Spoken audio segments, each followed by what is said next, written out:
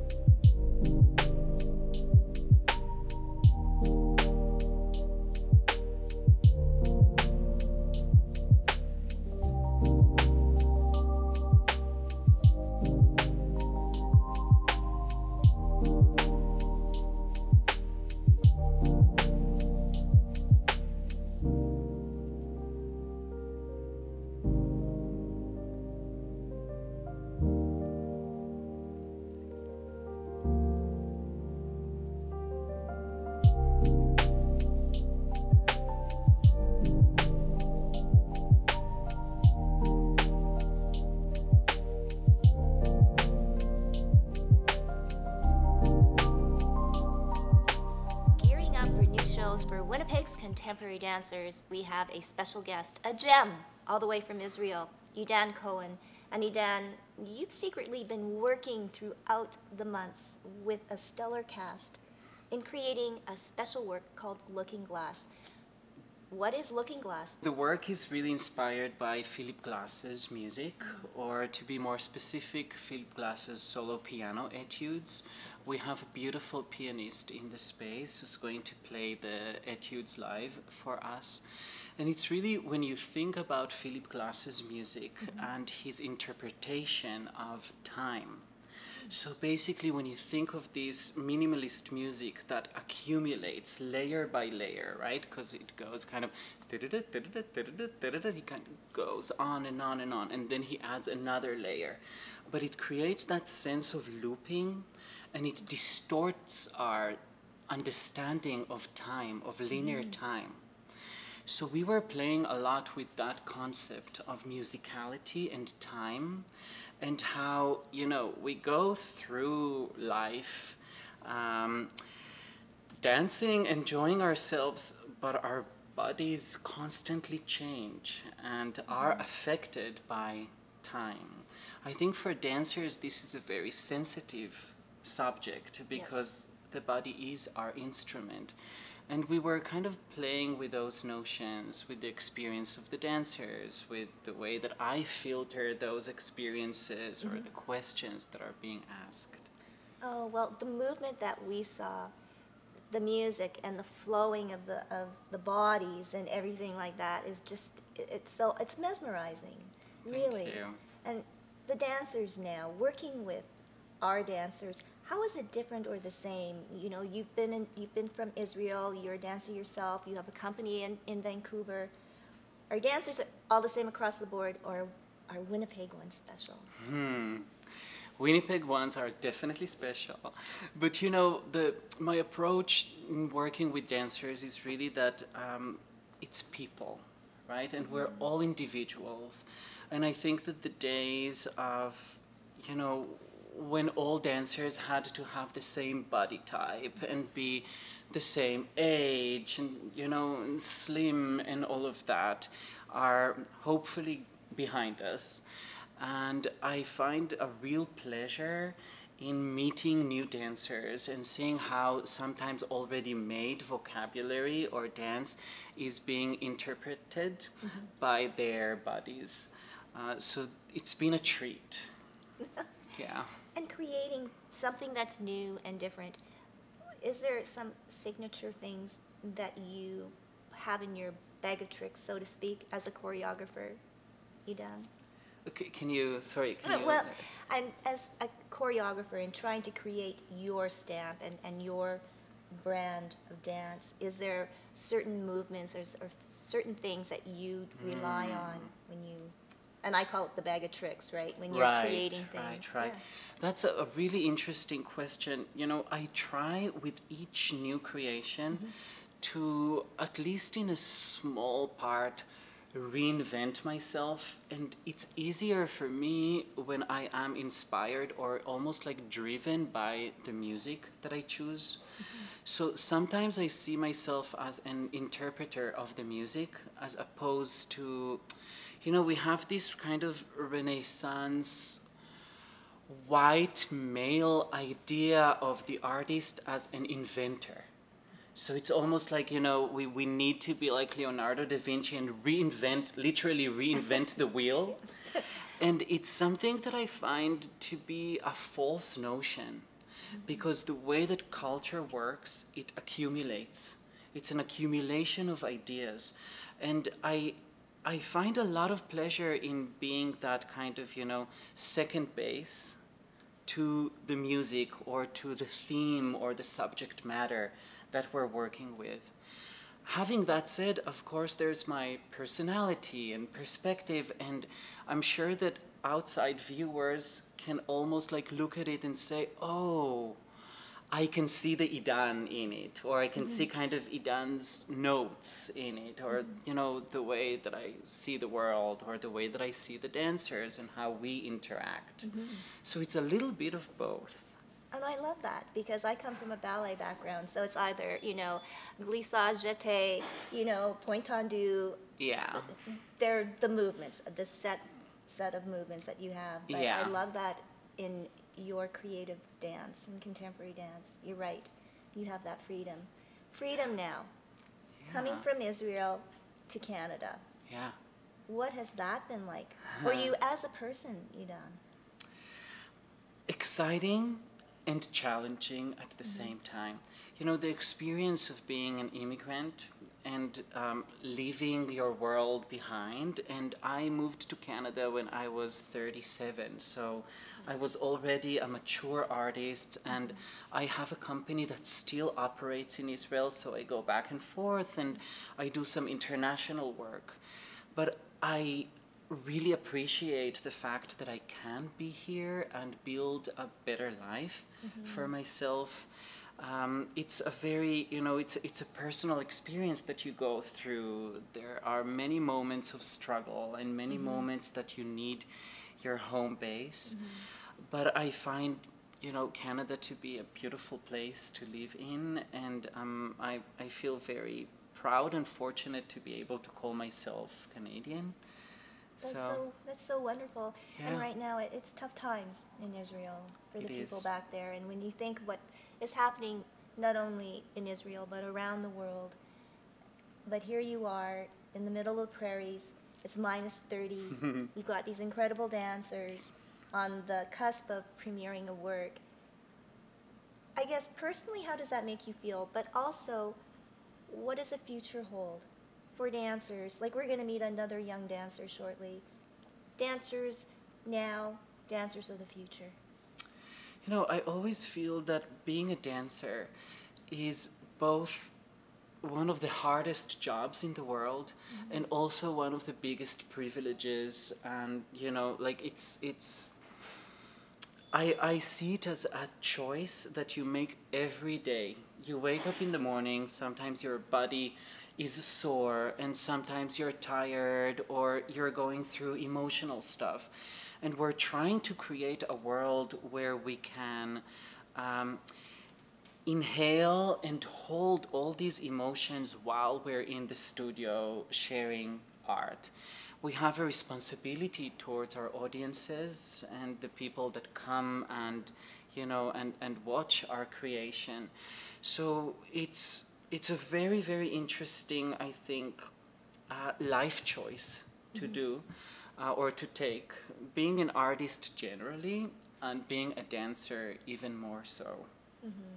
Well, we are so happy that Artistic Director Jolene Bailey has made you a guest artist in residence. We can hardly wait to see Looking Glass, and I'm sure all the dancers here have been, so overjoyed to have the privilege of working with you, and we sure hope that you come back again. Thank you. I share the feeling. I would love to come back again. I've been having a wonderful time working with the dancers and with Jolene and with the team of designers and musicians that we have here. It's a real treat, so thank you. Oh, thank you. Don't go away. Hue at Home will continue right after this.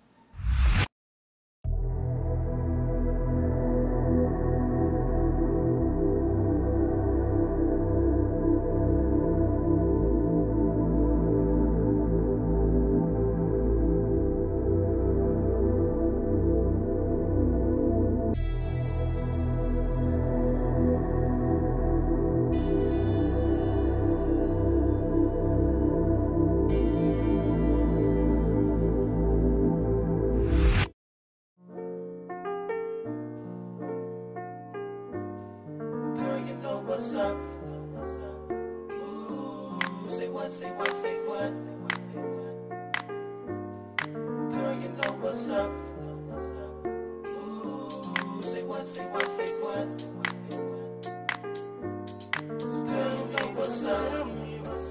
I'm feeling you. I'm feeling you. Girl, you know what's up? Say I'm feeling you. And I'm holding you. So tell me what's up? Tell me what's up?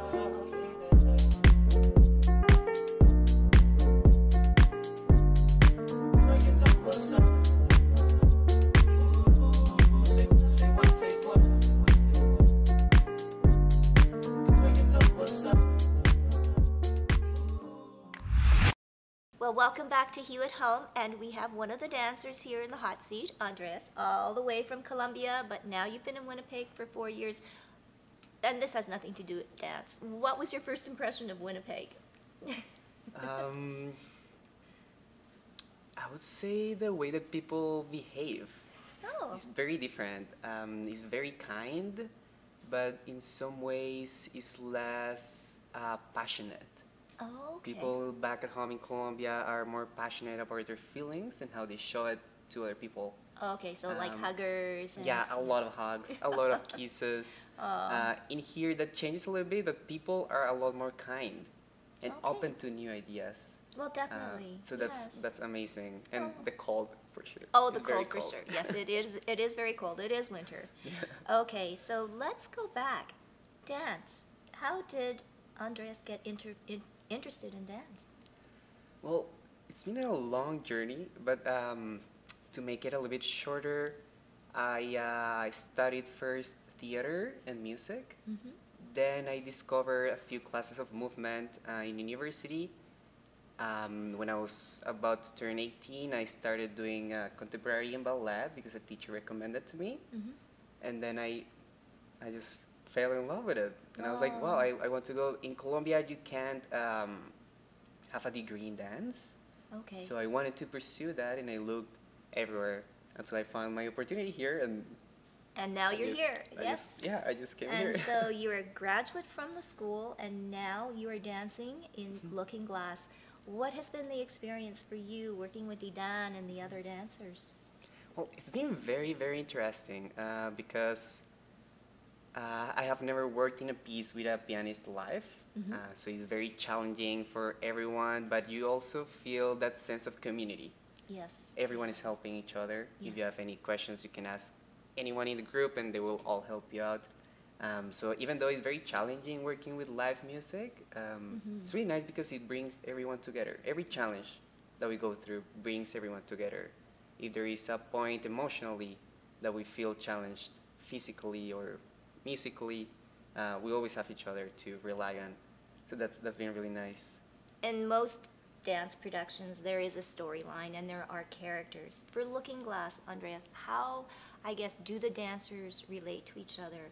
Either through characters or is it through movement? I would say through movement, for sure.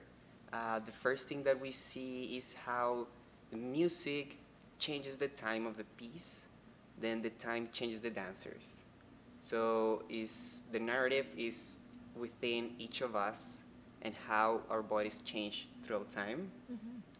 Then how we feel it emotionally. We have certain moves that resemble that feeling of age and time going through your body. And then there is little duets, moments in group sections that we relate to each other and try to see how that's happening to each other.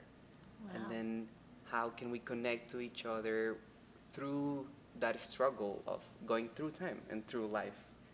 And that must be pretty heavy. Have you ever thought about getting old? Yeah. Yeah, nostalgic is a big thing in this piece, for sure. I can say that I have a couple of rehearsals that they are so powerful, and the music is beautiful, and somebody's dancing beautiful, and you just tear up a little bit because it's such a nostalgic piece, and it's so beautiful, and everyone is going through so many things in their characters and in life. Yes. So yeah, it's for sure very nostalgic. Well, say, yeah. I mean, such an amazing experience for you. Who have you looked up to, and who have maybe been your mentors along the way of your up-and-coming career? That's a very good question. I would, to be honest, I would say Jolene is one of them.